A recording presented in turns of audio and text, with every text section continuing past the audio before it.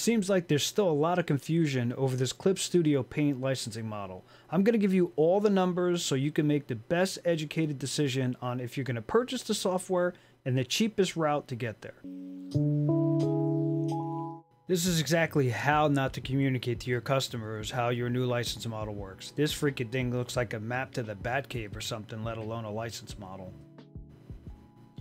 So the first thing we're going to go through is we're going to go through new buyers, not upgrades, new buyers. We're going to go through the regular price and the sale prices. Most of the times they run sales multiple times a year. That's really when you should buy in, but I'll cover both just in case. So for new perpetual buyers, 3.0, the regular price is going to be $54. The sale price is going to be $21.60. For the EX version, you're looking at $237. $142 on sale. Here's the pros with the perpetual model. It's basically a one-time purchase, but there are some gotchas that we'll talk about. You can keep your 1.x license. So for a lot of people who, go back to the old Clip Studio days and you still have that license, if you buy the new one straight out, you're not upgrading that license. You get to keep those. That becomes important later. I'll cover that. The cons are they have a check-in that's at least 2 weeks where you have to be online to continue to use the software. I'm not in favor of any of that. I think it's garbage. And there are no feature updates without the update pass. This is, again, a key thing that we're going to cover in detail. The update pass, which is sort of like, you could think about it as like a battle pass for video games. It's basically like a DLC model, seasonal pass, whatever you want to call it. What it does is it allows in between perpetual version feature upgrades. Now, if that's confusing to you, there's a good reason for that, because no one else does this.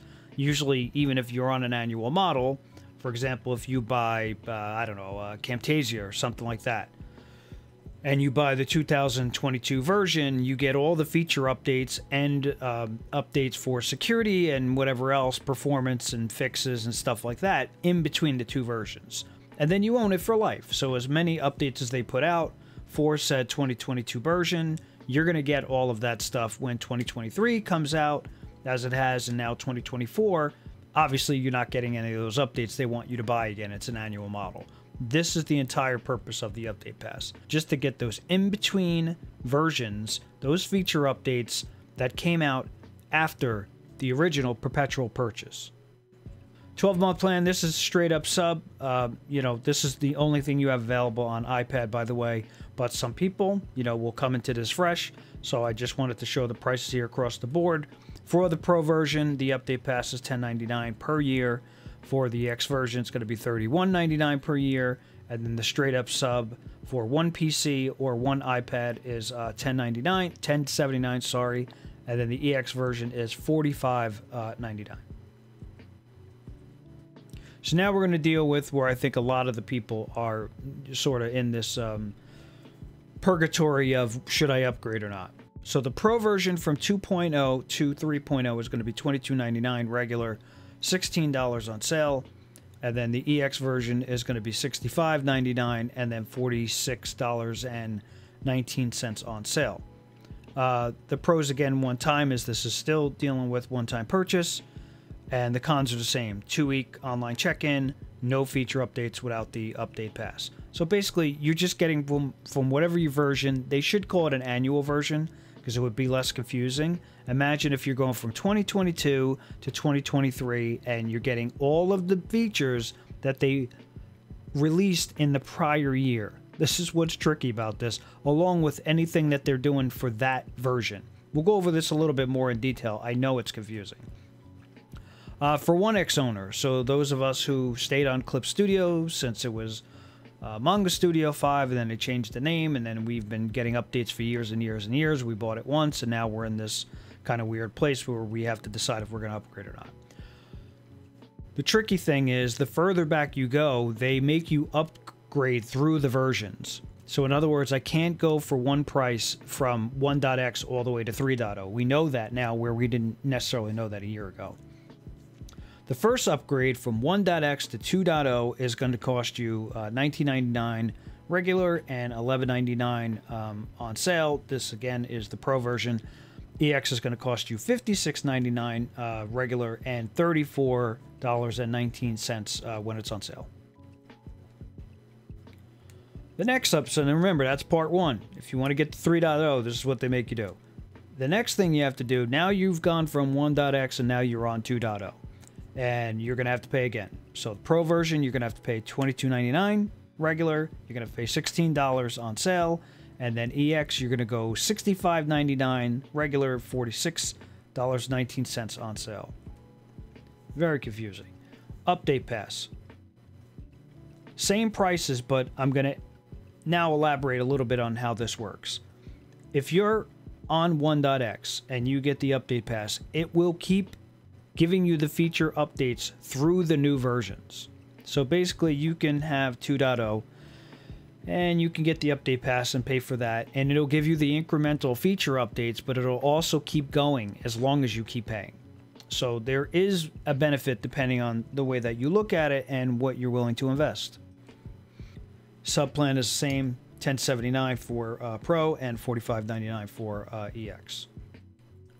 So let's look at some key pieces of information if you're new to all this. Version 2 and higher only allows 1 install of Clip Studio Paint per license. So if you're coming from 1.x, you used to get 2. 1 license and you can load it on 2 devices. Once you upgrade, that's gone. They do have a thing where you can switch between devices, but it's a little hokey because they don't really explain how many times you can do it before it becomes a problem, but it's not at the same time. It's one or the other. So that is a reduction in terms of what you're getting as a consumer. End of the year promotions to receive the next version for free do not apply to upgrades. It's new purchases only. So what do I mean? A lot of times with these kind of annual models, if you buy it towards the very end, like, you know, right before they're about to release the new annual model, they'll run promotions where they say, hey, buy 3.0 now and get 4.0 when it comes out for free. Last year we learned that they did do that for new owners, but they didn't do that for people who were upgrading. So if you're holding out waiting to the end of the year thinking, you know, I'll get a 2-for-1 at the end of the year, if you're upgrading, that's not going to happen. If you stop paying the update pass, we covered this a bit, it reverts your features to the last perpetual purchase. And I've got a graphic for you that I'm going to show you exactly how that works, because that can be costly. This is something I put together to help understand the different pricing models, and my video from last year, which raised hell on Reddit, and you can check that link down below, is one of the principal arguments I had against these submodels were basically that they introduced them to raise the price, right? So they get you in at a, you know, a low cost, and then year after year it's $1 more or whatever, and we do see evidence of that. 1 year in and they raised the update pass already. But there are other areas where it's less costly, and I want it to be fair. So what you'll see in the left pane is basically your EX upgrades and your perpetual purchases. On the right column, you're going to see the Pro versions. The yellow line is deprecated because you can't buy 2.0 as a part of this video, but I wanted to have it there for context so that you could see the difference in pricing. So the first thing we'll point out, let's ignore the upgrades for now, but if you look at the outright purchase of EX 2.0, that we can see that they raised the price this year when it's not on sale, but when it is on sale, it's actually lower than the 2.0 price that was last year. So that's, you know, for whatever it's worth. And then the outright purchase of the Pro version, similar thing. The perpetual version straight up will cost more than it did last year if you were at 2.0, but they lowered the price when it's on sale. So, is what it is. Now, the data that I wanted to show you is what a lot of people are asking is, if depending on what version I'm on, what's it going to cost me to get to like this 3.0 now? So I compared the prices, both normal and on sale, to what they would cost if you just bought it straight outright. So in other words, I'm on 1.x, I've got to buy 2.0, I've got to buy 3.0 now. What would happen if I just bought it straight up, and what the difference is? That's what you're seeing in this upgrade to 1.x to 3.x differential. It is, at this point in time, no doubt cheaper to upgrade, go the upgrade path through the versions to 3.0 when it's on sale. And you could see those differences there between the totals up above, $122.99 at the normal version, and the difference is $114. So, I mean, that's substantial. And then even on the sales side, you're dealing with a savings of about $61.62. This is where it gets funny. On the pro side, it looks like when it's normal, you're only really saving about $11. I don't even know if it's worth it to do at that point, and I'll go into that in a second. But on the sale side, it's actually cheaper to just buy it outright. It's like $6.39 cheaper to just go buy the new version, which is kind of strange. I do have the submodels there for context for both 3.0, and you can see both on both ends we saw increases. For the EX update pass, we went from $28.99 to $31.99 as I predicted, but I'm no clairvoyant. This is what happens. This is what they do. It's a Netflix model, just like I told you guys in my video last year. The Pro Update Pass, again, only gets raised $1, which may not be so big of a deal, but, you know, times X how many customers on a new sub model. I think this is kind of aggressive and actually kind of douchey, to be honest with you. So this is how this thing works with the feature upgrades, okay? And I went 4 versions. Obviously, 4.0 is not out at this point, but this is the way it's going to go. So let's say you are around the 2.0 version, okay? Now, between 2.0 and 3.0, you get these feature updates. 2.1, 2.2, 2.3, whatever. It doesn't matter, okay? You have the update pass, so you get those features. If you keep the update pass, when they get to 3.0, you get those features as well. And you just keep going and keep going and keep going. Here's the gotcha. Unlike most DLC models or Battle Pass or whatever, generally, once you've paid them, you keep the updates. So in other words, if in my example, I got 2.1 and 2.2, if I stop paying the update pass, I keep those features, and it's just I don't get anything new. Not these guys. They don't do that at all. What they do is if you keep going, you pay, what did I say was about $10.99 on the Pro version, and you keep going to 4.0, and then, I don't know, life happens, and, you know, eggs go to $21.99 a dozen or whatever happens, you know, and you say, I can't do it. You know, I got to stop paying. They will roll you back all the way to the last perpetual purchase that you bought. So if you go year after year after year after year, you're not only going to lose any of last year's updates or whatever, you're going to lose all updates to that last perpetual model. And that's kind of crazy and kind of ridiculous, but that's what it is. So when you're weighing these options, you have to kind of play this game of the last time you bought the perpetual version versus just doing the update pass. I wanted to be more positive this time instead of just laying waste to these guys like I did last year. And these are some suggestions I have for Celeste to make this just a little bit better for everybody. First of all is remove the online check-in for perpetual purchases. I mean, initial activation is enough against piracy in most cases. They make you log in through the app. We don't need it. Remove the paywall for new features between versions, which is the update pass. What I'm saying is, if I buy 2.0 or 3.0 now that's out, and they come out with feature releases, which on average is about 3 times a year, based on what we know from last year. And a lot of times they're features I don't want. Let me keep them. You know, I paid your perpetual purchase price and all that other stuff. Let me get the 3 feature updates a year, and then when the new version comes out, I'll decide if I want that, just like normal people do it. If you pay for an update pass, a perpetual version is required. So you can't just you can't just get the update pass if you have no license whatsoever. And that's hence the lower cost. If the pass is dropped, the user should keep the features granted during in which they subbed via that update pass. Remove the requirement to buy multiple versions to get current. This is kind of wacky. I mean, that they make you do that. So if I'm on 1.x or 2.0 and 4.0 comes out, just give me one thing. Why do I have to upgrade twice? I mean, you're getting your money. I mean, at some point, it's just greed. Don't lock improvements to existing tools behind a paywall. So for me, I'm not into like the 3D models or any of that stuff.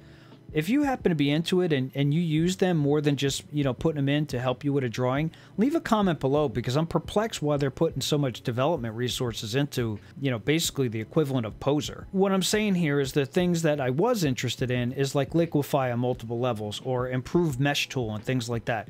Don't call that a feature upgrade. That is a quality of life improvement, and maybe the tool should have been released when it was actually ready instead of, you know, half-assed. Allow 2 devices for perpetual purchases. I mean, why did you guys take that away? That is a reduction for the customer, and it's a lot of the discourse online in terms of what you guys are trying to do with the license model. Makes no sense. People can't be at 2 places at once. There's a way to track this kind of a thing. So I'm not even saying let them log in at the same time. I'm just saying either make it easier to switch or make them have one instance closed down. I'm fine with that, but reducing it down to 1 device just seems like pure corporate greed to me. Last but not least, start focusing on improvements to performance and simplifying this UI. This thing basically hasn't changed since like Manga Studio 4. It's the same thing under the hood. They've added some kind of GPU support and hardware and etc., but you know, brushes and a lot of layers, and especially large texture brushes, are still slow and the performance is awful. Like, start giving us some of that now that you're getting all this, you know, revenue from all these different submodels and such. So recommendations for you. If you already have a perpetual version, the update pass is going to be your lowest point of entry. If you own a 1.x license and the funds are available, it is probably better to keep your 1.x license instead of upgrading. What that'll allow you to do is somewhat mitigate the fact that you can't run 2 instances. So you could take your 1.x license, you could put it on that spare laptop, and then on your main device, you could have whatever it is you're paying for, whatever version. And if you're in an emergency, if you're in a jam, they haven't released any real updates that are like that life-changing where you can't work. You can do 97% of the things you used to be able to do. These are just feature updates. 1.x owners might be better off based on the pricing, holding out for 4.0, since the full price will probably outweigh any upgrade path, if they even allow that. In other words, what we saw even in the pro side is that it's just cheaper to buy it. So I would imagine if you're all the way back at 1.x, by the time we roll around again next March, it's probably going to be pretty close. To me, that point I just made about keeping the 1.x, that's worth having as opposed to whatever small discount you might get, if any, from upgrading. Feature updates seem to be about 3 times a year. To me, it doesn't seem worth it to buy the perpetual version and the update pass.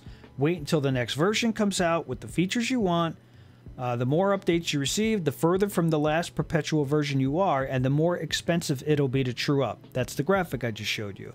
You can avoid this by just not doing the update pass. If you're a person, you want to buy it once, and you want to have that perpetual version, you're okay with those updates, the next year you could always buy the next version if they release something that is like world-changing for you. But at least this gets rid of the fact that in the graphic, like if you're going version to version to version, you don't have to worry about how many versions do I have to go back now and pay, you know, to get back to where I was. Hopefully I gave you all the information you need to make an informed decision. The sale prices are always about the same. It doesn't matter when they run them. So you have all the data you need to decide if you're ready to jump in and which option is best for you. You guys could check out that video I did last year where I was basically laying waste to them, but I'll check you out in the next one.